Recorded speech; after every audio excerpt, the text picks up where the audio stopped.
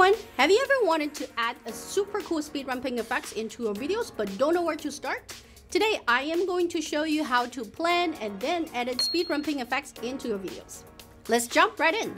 First up, we are going to do one of the most eye-catching effects, speed ramping with camera movement. And I'm pretty sure you've seen this before on Instagram or TikTok.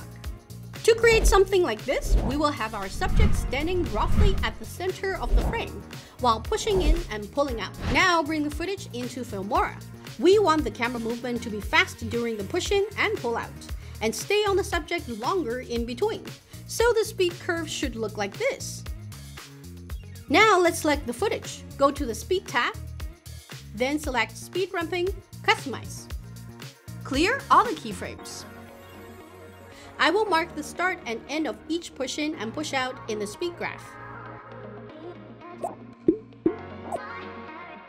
Then change the graph like this. Here it will be faster and here it will be slower. And here's the result.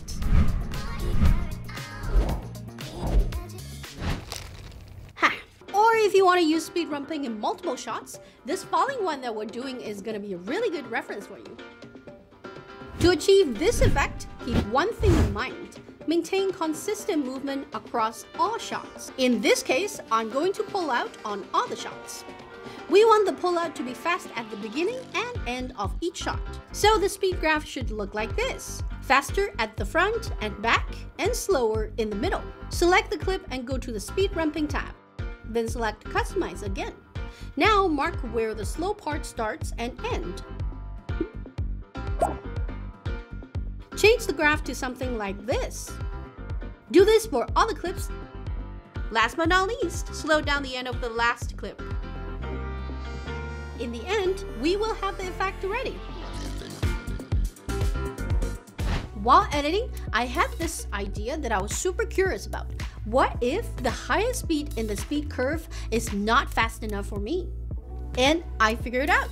Don't forget that we have a compound clip feature in Filmora, and that is the solution. To show you how to do it, I'll use the landscape sequence as an example. I want to edit these orbiting landscape shots together by speed ramping the rotation of each clip. So let's add the speed ramping first. Create a customized curve and increase the speed of the beginning and end of the clip. Slow down the clip in the middle.